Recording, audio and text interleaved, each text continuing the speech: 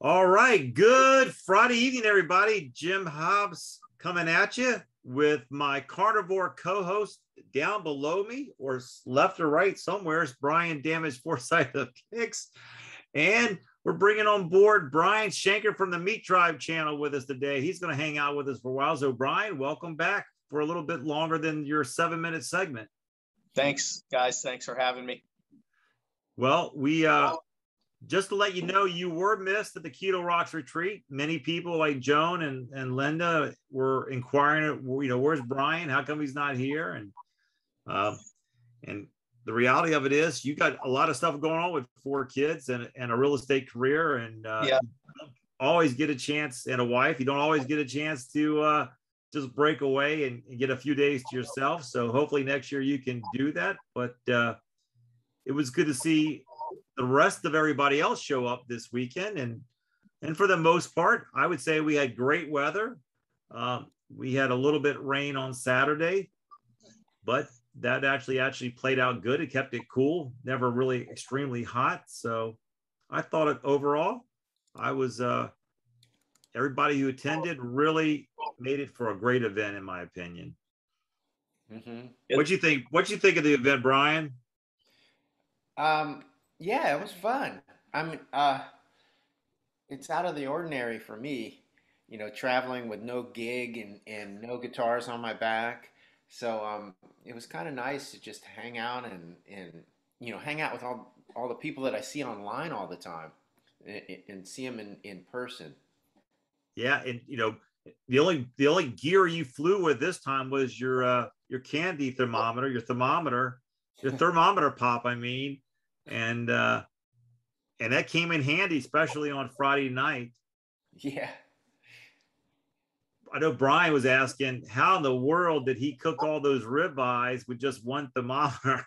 I was very impressed to see the picture. So I was following along the retreat at home on Facebook with all the pictures and posts. And when I saw that grill loaded up with ribeyes and Brian sitting there at the helm, and I was like, does he have multiple meat temp probes going on at once, or what? How is, because cooking on a grill that you don't know, there's hot and cold spots and different thicknesses of the ribeyes. And I've never been able to successfully manage just the stick probe, instant read and come out good. I like my temp. So Brian, was there a lot of pressure on you to manage all those ribeyes on a grill you've never used before that, may have hot and cold spots on it and different thickness of ribeyes and all that? It was a challenge. Well, yeah, that part of it was a challenge, and the amount of steaks was a challenge. But we started off, I started off putting them in the oven inside the house because there's no smoker. So I wanted to bring them up to temperature. But because there were so many of them, I mean, the oven was just full. I tried to cram all those trays in there. And so I think I got it up to right around 100 degrees when I checked. And then I just pulled them back off because I figured at least they're, over room temperature. Mm-hmm. So I started that out. They weren't up to temperature on the inside. So the challenge was not to overcook the ones that for the people that wanted a medium rare, and not to undercook the ones that people wanted medium. Mm-hmm. But it was and yeah, like you said, the grill, one end was hotter than the other. So when I threw them all on there, the ones on the right side cooked a lot faster, and the ones on the left side were just sort of sitting there. And I found out later that the burner on the end there wasn't even working. But overall, it all came out right. There were a couple that, like, Shannon was sitting next to me, and she had asked for a medium, and hers came out rare, or medium rare. Mine came out, it was supposed to be medium rare, and it wasn't bad, but it wasn't, it's a little bit over. So we just swapped our steaks. Yeah. So that works. I tell you what, those are some huge ribeyes. As I was stuffed Friday night. I think Brian and I talked about that. I mean, literally, I felt like I had a brick in my stomach from Friday till Saturday, till after Saturday afternoon. I felt like I was walking around with a brick right there in the upper abdomen area. Well, there was a lot of other stuff that was involved besides just steak. So yeah, we won't blame. It wasn't, well, here's a shout out. Before I forget, I just want to say thank you to the Colonial Beach Bed and Breakfast Plaza Bed and Breakfast, to Dave and Misan. Thank you so much for your hospitality, for opening up the whole place just for us. It was the perfect venue for an event like this. And also thanks to the various attendees. Like Linda brought in, oh my gosh, I know Brian can attest to this. The pork belly was delicious. Oh my gosh, was that good? And then she made Brian's recipe of his chocolate chip cookies. Now they tasted great, but my body did not react to them the way my taste buds did. Yeah. And that may have been the culprit for my my brick, but I can just tell you, there was so much food there, food galore for people Friday and Saturday, in my opinion. Yeah. So did you guys, I know a lot of people that were there, I think, eat just one meal a day. Did that go out the window? Were you guys eating 3 meals, 4 meals, 5 meals a day? Oh, I would say 5 meals a day, but the place that we stay at is a bed and breakfast. So they serve breakfast at 9 o'clock. And so, you kind of, I broke my rule for those 2 days. I had breakfast just because, it was still keto. Mm-hmm. It just wasn't my 1 meal a day. I think most people probably had a couple meals, but I didn't really see anybody like graze eating throughout the whole day, but there was other stuff other than just steaks. We had, Peggy had made her tuna fish salad, chicken salad, and cauliflower salad. And that was pretty much available for anybody who wanted it at any time. But, there was this other stuff too. There was pork rinds, there was cheese and ham and Wisps. Yeah, the wisps there. Did you have any of those, Brian? Yes. But there was lunch meat and vegetables, and for people that eat keto, and what's her Mimi brought a cheesecake she made. Yes, thank you, Mimi. Oh my gosh, that was delicious too. Yeah, thank you for everybody. As a matter of fact, thank you to Mimi. God bless her. She put together pork panko and packaged these up and turned around and gifted everybody a mason jar of pork panko. And also a shout out to Corey, who it was so funny. We'll kind of get into that. We play a game on Friday night called Chicken Charades. And I had hollered out, "I'll be your Huckleberry." Well, I did not know this, but she had gone to Tombstone, Arizona, and brought me back a little "I'll be your Huckleberry" keychain that said that. So it was just, very coincidental that I had spoken those words, and she had me a gift that actually said that. So, but yeah, it was fun. It was fun. Brian was really good. We found out Brian's really good at chicken charades. I don't know why. Have you ever played that there, Mr. Schenker? Have you ever played the game Chicken Charades? Never heard of it. Nope. You've played charades as a kid, right? Yep. So the adult version of it is you play it with a rubber chicken in your hand, and the rubber chicken has to be the one that describes, without you speaking, the word that you're trying to convey to the audience. Gotcha. So it was quite the way to start us all off, laughing hysterically with some of the guesses that are being thrown out there to try to guess whoever was up there with the chicken. So it was nice. It was fun. Brian, what would you say that was your favorite part of the trip? Wow. I mean, overall, I loved the whole thing, but the lanterns were really cool. Yeah, that experience.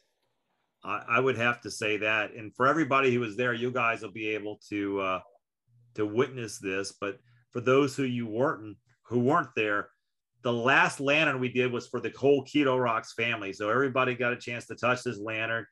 And when I say it takes a village to light one of these lanterns, I am not exaggerating at all. It takes a village. It took damage to have, he was double lighting with he had two lighters in his hands underneath lighting the things. And you had many hands trying to light these lanterns on fire. But the last one that we lit, when we let go of it, it just started going right toward the water. And it was like within an inch of literally just going right into the water. And we all started chanting up, up, up. And I kid you not, right before it touched, it just shot up.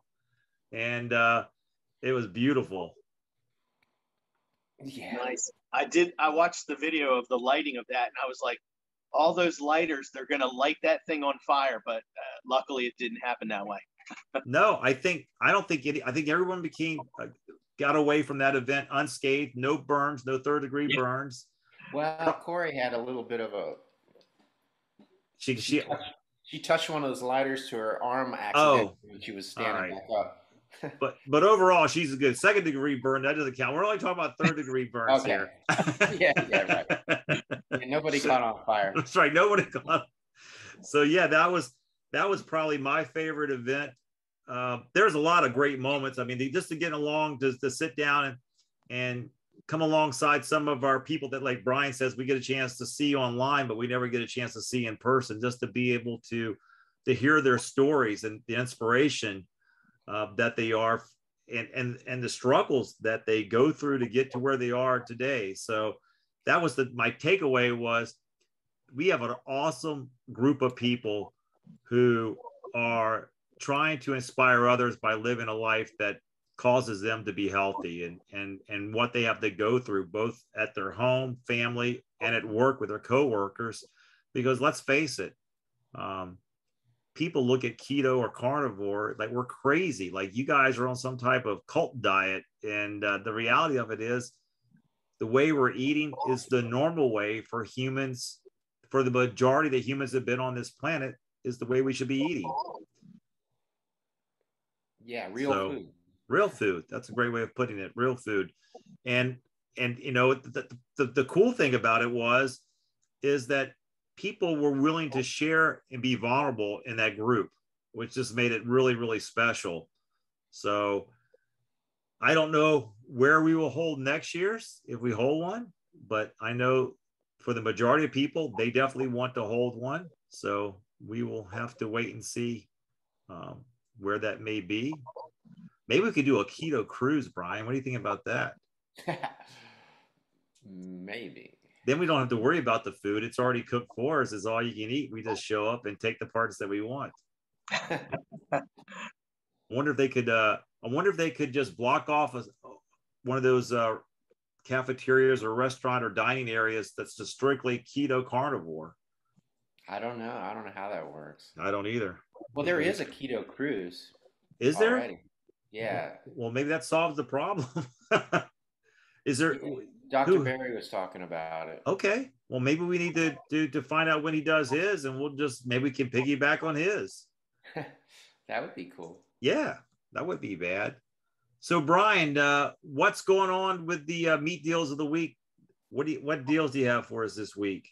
All right. So I've noticed a little bit of a slowdown this week on what's out there. And I think that's partially because we're winding down the summer. Kids are going back to school, that kind of thing. But I still was able to find some good stuff.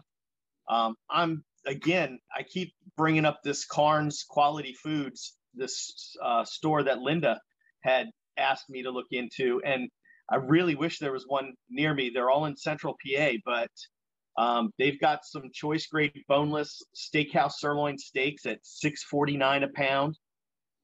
They've got some choice grade boneless New York strip steaks at $11.99 a pound, and some boneless Angus beef tenderloins, like a whole tenderloin for $13.99 a pound. So I'm sure she hits that store quite often. I'm assuming she lives close to it. Food Lion, they've got some choice grade bone-in T-bone steaks, $7.99 a pound. And Aldi. So Aldi, they don't typically have much that they advertise, but you guys were talking about bison once. Aldi has a boneless, great range bison strip loin steak for $13.99 a pound. I don't know if you guys are going to run out and try that. Is that something you'd be interested in trying? That price is not bad though for $13.99 for bison. Yeah. I stopped. I went by the. I went out looking at meats yesterday, and I'm literally jaw on the floor how expensive meats are right now. And even at the seafood counter, like my crab legs that I normally get, they were $15.99 a pound. When normally they're always between $7.99 and $9.99 a pound. But wow. $15.99 a pound. I mean, that's quite substantial increase. I've been seeing the crab legs, the snow crab legs. $12.99 was the cheapest that I saw them at Giant, and they're going to be more expensive at Giant. But the other day they were $17.99 a pound for those. Yeah, they shot up. Yeah, that's crazy. Anyway, what else? I didn't mean to interrupt you there, Brian. That's okay. So Harris Teeter, they've got some rancher grade bone-in porterhouse and T-bone steak value packs at $6.99 a pound.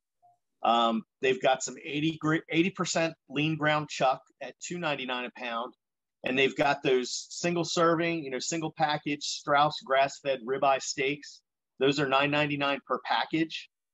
And Brian, Kroger's got choice grade boneless beef brisket for $2.99 a pound. Ooh. Oh, really? Yeah. When's that start? So that one starts today, and that one runs through the 17th. Actually, I didn't mention any of the dates on those. The Carnes deals run through the 16th. Food Lion and Aldi and Harris Teeter and Kroger all run through the 17th of August. Wow, that sounds great. $2.99 a pound for beef brisket. You've got them there. You've got them from there before, right, Brian? Yes. In fact, I probably have one in my freezer downstairs. But I was just there yesterday looking to see if they had any of that, but I'll have to go back. Yeah, so that deal didn't start until today. So okay. So you didn't really miss out on anything. So you should be able to get out there, and you should still be able to find a bunch of them. Cool. Awesome. Well, thank you for letting us know what the meat deals of the week are in other people's areas and our areas. And so, people, listen, if you're looking to get good meats at good prices, you need to tune into us, and you also need to go check out Brian Schenker's MeatTribe channel on YouTube and subscribe to it and follow him, because he gives you more deals than the one he gives us here. But and if you find deals in your area, by all means, email him or comment on one of his videos so other people can see what else is out there as well. Absolutely. Cool. And talking about something that's really good, and this was after the event, so we got a chance to go to a place that Peggy and I like to go to that got turned on. Place called, I give them a shout out, Randolph's on the River. And this place gives you homemade pork rinds with hot homemade pimento cheese. And that is a delicious combination. Did you eat the rest of those pork rinds, Brian? No, they're in the pantry there. I saw that did you enjoy the pork rinds and the pimento cheese? Oh yeah, didn't you notice how the cheese dish was gone? It was gone. Yeah, I know that. It was gone. And then I saw you guys left there, and you guys went to your diner up in your area before you got on board your flight. Yeah, I had to balance out the pork rinds. I can't just have pork rinds for a meal. No, that's not a meal. No. What'd you have at the diner? Do you remember? Crab cakes. In Maryland, got to have crab cakes. How were they? Oh, they have the best crab cakes.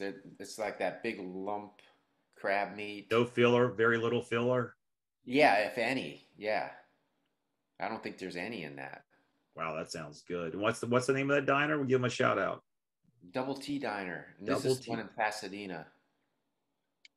Yeah, we used to have one in Frederick by FSK Mall, but that closed down. So Brian, my wife and I, we like diners too. So we go to Mountain View down off the end of 40, near the end of Route 40. Do you guys ever go there when you're in town? Yeah, I've gone there several times. Yeah, they're pretty good. They've got good crab cakes too. Lately I've been getting they've got crab stuffed mushroom caps, and they're like bigger than golf balls. They're really good. Wow. How much are those, Brian? Oh, I don't know. I think that's like a side dish or an appetizer. So I think it's less than $10 and you get 4 of them. Wow, that's a good deal. Yeah.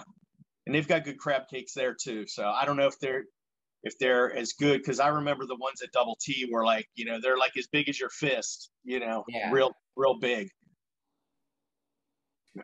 Well, I can tell you what, I was inspired. I mean, one of the other favorite part was hearing, like, we had Jeff Darty drove all the way from Kansas City. He has lost 68 pounds in the last year since being on keto carnivore. He's more carnivore now. Linda has lost a whole person. I think she lost 120 or 130, I think she said. Yeah, it was a lot. I'm trying to think who else. Jones lost a lot.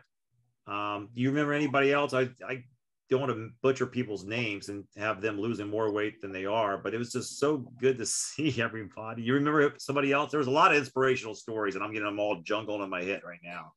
No, I can't remember specific numbers at the moment, but yeah, they're all like, at different phases, and it's just cool to hear everybody's journey, And the fact that, people drove from Connecticut, came from Arizona, this really came from all different places across the country to gather together. And it was just a very special moment to have those people to be vulnerable, share their stories, and to be able to share in the meats that Brian, and kudos to Brian too. Man, the ribeyes he cooked, he might have messed up 1 or 2 of them and he switched between him and Shannon, but I mean, those ribeyes, mine was perfect, medium rare, just like I like it. Now, I did find out something about damage. When you're in the kitchen cooking, you got to watch him, because he'll just start cutting the raw steak right off the ribeyes and start eating the ribeyes right in front of you in the kitchen without even putting on the heat. So I have to roll the tape on that one. I'll have to include the video so people will see what you do behind the scenes. And he's like, oh, that looks pretty good. Well, there were a couple of little scraps that were hanging off the ends of a couple of those steaks, so I just pulled them off and ate them. Beef tartare, right? Yeah. It's good. It was good. So, Brian, what other restaurants, Schenker that is, what other restaurants do you go to out in Maryland to go out to eat, take your family to, that you like to? There's a restaurant right in our neighborhood in the Villages of Urbana called Atlantic Grill, and they've got some pretty good food. It's not, I'm sure you could get it more keto friendly, but they've got some scallops with a sweet chili sauce and roasted Brussels sprouts that are really good. They cook a decent steak. That's one of our go-tos. That probably the main one, just because it's close in. Back when Brian was eating other kinds of food, he used to go to Mexicali Cantina a lot. Yeah. And I used to go there, but I never had I haven't been there in quite a while, but I never had a chance. Brian used to post a picture of this scallop dish from there that just looked incredible. Yeah, I used to go there back when I was still pescatarian. Yeah. And then I went back a couple times, actually with Bob Perry, and for like a lunch, and they had what was the dish? But I'd have to scale it down, and it would just be like meat and egg, like I eat. But it's hard. That one's a hard one to get around all the other stuff that they have. I used to love their guacamole. They have really good guacamole. Oh yeah, I like their salsa. Their salsa is a little bit different. It's little peppery tasting, like black pepper kind of taste to it, and it's got a little bit of a bite to it, which I like. So, trying to think of and some people knock it, but Texas Roadhouse. You can always get a good steak there. And the good thing about Texas Roadhouse, I mean, maybe not always, because when they bring you your steak, they wait for you to cut into it to see if it's cooked to the proper temp. And if it's not, they'll redo it.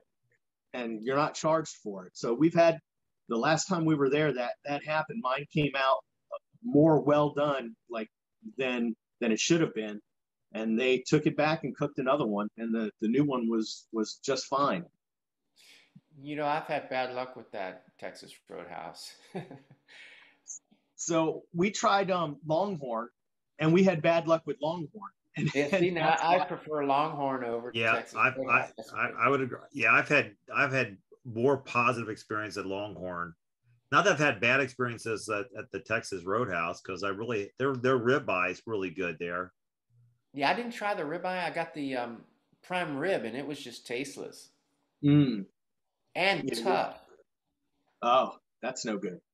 Yeah, we always get the ribeye there. But yeah, like I said, now in Longhorn's defense, I think we got it as carryout. So whenever, and people might not realize this, if you're ordering red meat to bring home, what I do every time, I don't order it and then go to the restaurant to pick it up. I don't place the order until I'm close to there, because your meal's going to keep cooking as you're driving it back home, enclosed in those to-go boxes. And we always order the meat just a little bit under what we want. So I'll get it ordered medium rare. So, and I'm taking it out of the store, the restaurant, as soon as it's ready.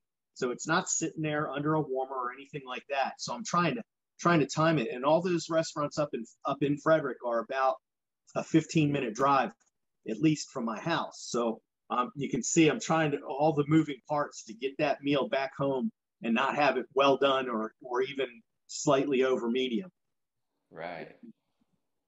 Yeah, someone was telling me over the weekend that when they use Uber Eats, and I forget which restaurant it was, but they called to complain when they got their order, they were having missing parts of their order. And when they called the restaurant says, man, we cannot stand using that. It happens all the time because the riders, he said, the drivers were actually eating those side dishes and the drink.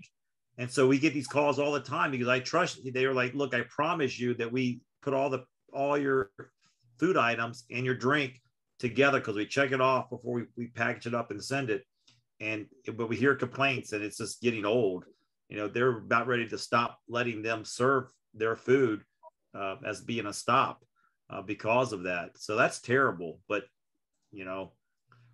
another thing that we learned during COVID, during the shutdown, with like takeout taxi, Uber Eats, and what's the other one? I forget the other big one. I can't remember. We stopped using them because they charge the restaurants 30% of the ticket.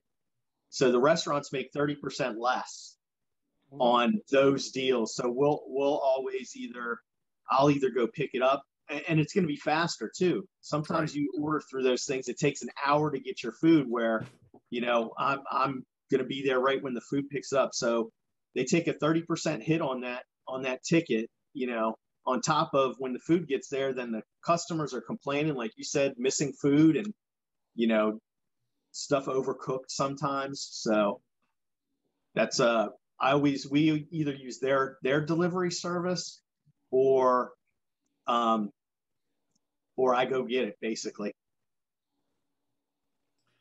Got a chance talking about prime rib. Peggy and I got a chance to share our favorite spot with Brian, and he got a chance to taste the prime rib that we love to eat on a regular basis. And Brian, you just ordered yours raw, didn't you? Rare, I mean. Rare, yeah. Yeah, I took it however they had it sitting there. I just it was good. We sat by our fireplace, so if you wanted to cook it a little bit more, you could hold the plate over the fire. That's true. I saw those two pictures, right? You guys both posted your cut of that, or was that a ribeye? Because I remember seeing Brian post something that I thought was a little too under for me, and then I saw Jim's, and I was like, oh, that looks good. Yeah, that was prime rib. Mine was medium rare, which is I always order mine, and Brian's was rare, I believe. Well, I forget how I actually ordered it. I just said, I said medium rare, maybe, but I said the rarer the better. So they just brought that, but that was perfect. So you like yours medium rare there, Mr. Schenker? I actually like it medium. My wife likes medium rare, and I can tolerate medium rare, but medium is really where it's at for me. Okay. Well, this prime rib was so good, you could have it cooked anyway, and it would be good. Because Shannon likes hers a little more done, and it was still good because she couldn't finish hers, so I finished hers for her. Yeah, that's the one thing about Brian. He's not gonna let meat or the bones go to waste. He's like, oh, it was so funny because on Sunday, after we got back home, I turned the TV on and Great Outdoors was playing on Sundance. And I turned it on. It was right before the old 96er. And I was just rolling on that. And I was thinking, because the prime ribs at this place in Old Town Fredericksburg, they're huge. They the big bones in there. And Brian's like, hey, wait a minute, you didn't get all the cartilage off that bone. And he grabs the bone, he's gnawing on it. But they all have nutritional value. So you got to, I tell you, those bones would be great for making bone broth. Yeah, if I wasn't traveling, I would have taken those bones with me. Definitely. Yeah. I'm just surprised you made it. You could fly the eggs. The eggs made it all the way without cracking. That's awesome.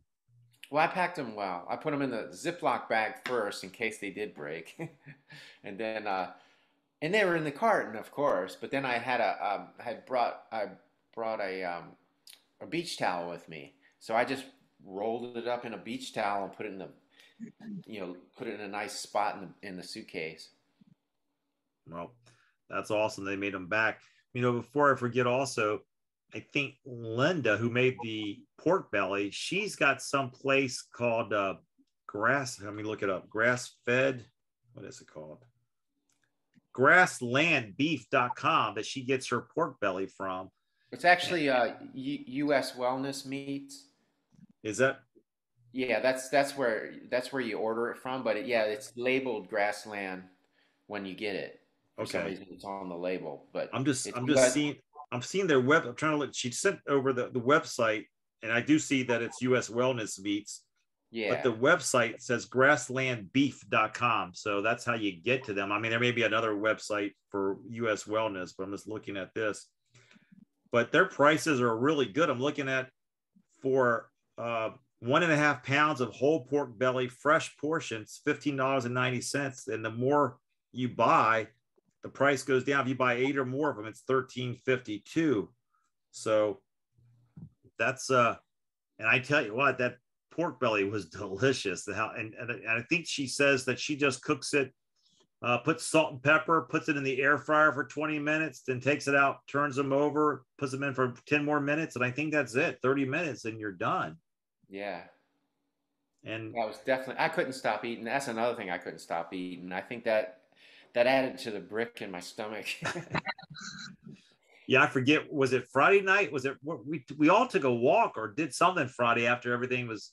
And man, I just know I was talking to Brian. I was like, oh my gosh, I feel like I got a brick right here in my upper abdomen. Brian's like, yeah, I do too. And Saturday, it didn't go away till Saturday afternoon. I didn't start getting hungry until we started literally frying up the hamburgers and that evening. Yeah, me too. Yeah. But you break out the hamburgers and the bacon, the romaine lettuce, and the mayo, and then have pork rinds, and then you have I think we had broccoli, cheddar casserole, along with the chicken salads. I mean, it doesn't take long for you taking a little sample of everything that you've eaten a whole lot of food, more than you normally would. So I'm glad to be back home and in the confounds of where my habits are. So I jumped on that website real quick just to see what ribeyes are going for. So for a 15-ounce ribeye, that's 1 ounce under a pound, right? Right. $25.93 for one for that ribeye. That's not per pound. That's for the ribeye. Wow. Yeah, well, I tell you what, that deal at Harris Teeter last week that you brought to our attention, that's the reason why, I mean, I love Harris Teeter's ribeyes. That's where my go-to for ribeyes.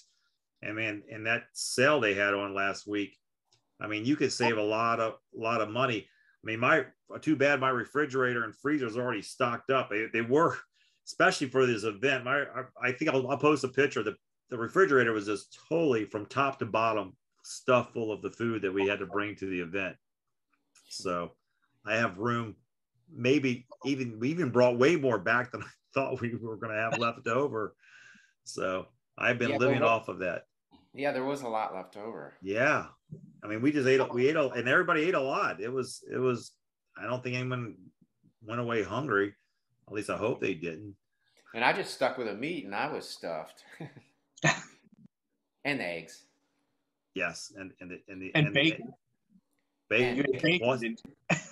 Well, no, and that's true. So the burgers that we fried up Saturday night and Brian fried up bacon. We had bacon, duck eggs. It was a good combo. Oh, you guys are making me so hungry. I haven't eaten today yet. You know, I always wait for that 12 o'clock time to hit, and all this talk about these steaks, and I don't have anything thought out. So I'm going to be hurting. Well, if you want to jump in the car and drive over to Virginia, we can go grab a prime rib. I wish. Well, with that being said, let's go ahead and wrap this thing up. And Brian, what would you tell people who are watching for the first time? Eat your meat. And with that being said, everybody out there, stay well, stay safe, stay out of the hospital, and we will see you next Friday night. Hey, hey Brian, where you guys playing this weekend? Where's Kix playing? Oh, the Tomato Festival right outside of Columbus, Ohio. And that's this weekend? Friday, yeah. All right. There you go. Have a good show, everybody. Make sure you catch your favorite carnivore in Ohio at the Tomato Fest, and we'll see you next Friday. All right.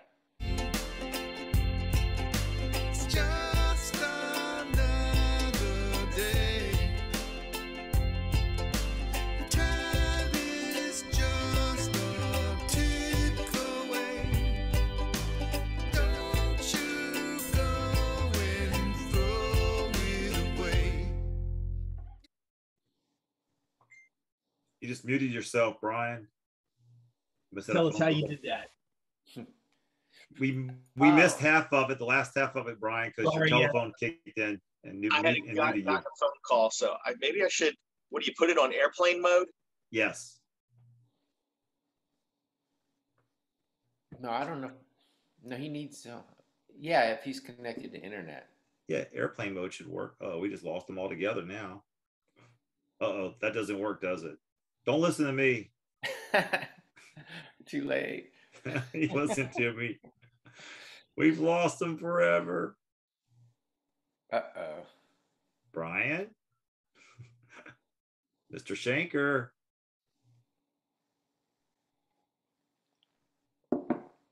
Uh-oh.